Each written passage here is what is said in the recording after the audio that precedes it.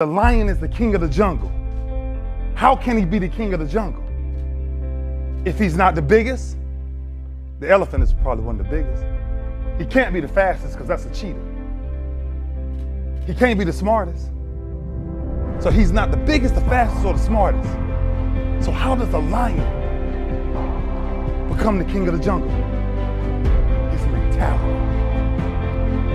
That's the only difference of a lion and an elephant. When a lion walks up and sees an elephant, he thinks lunch. An elephant thinks run.